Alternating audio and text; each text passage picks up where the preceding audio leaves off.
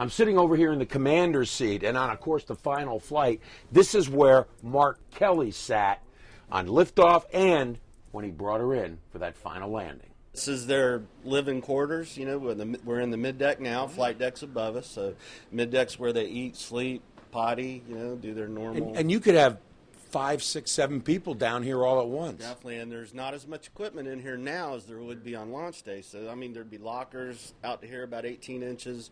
There's not a lot of room up here in the cockpit, but if you've got something to do out in the cargo bay, or if you need to work and just maneuver the space shuttle, you can do it all right from here. You can maneuver the shuttle from here, you can work the robotic arm from here, and right out there is the massive cargo bay. Do we know if any of these shuttles, when they finally sort of hit their final resting place, wherever in the country that is, that any of the members of the public will actually be able to crawl around inside just like you did?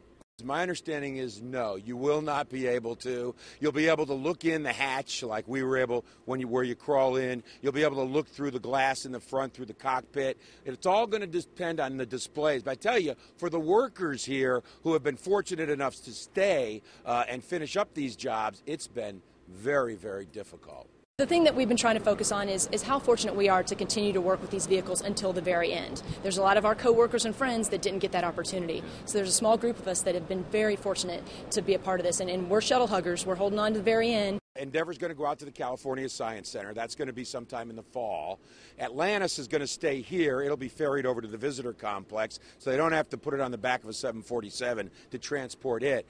But the big show is going to be next month. April 17th, Discovery, the oldest of the shuttles. It is going to be put on a 747, ferried out of here from right over at the landing strip at about daybreak on the 17th. Thousands of people are going to be here to watch that. And then it's going to fly up the east coast of the U.S. so more people can see it. It'll arrive at Dulles in Washington by 10:30 in the morning. They're going to start work on getting it into the museum. So it'll be the first one on permanent display in a museum. And that is going to be one heck of a spectacular day on the 17th of April.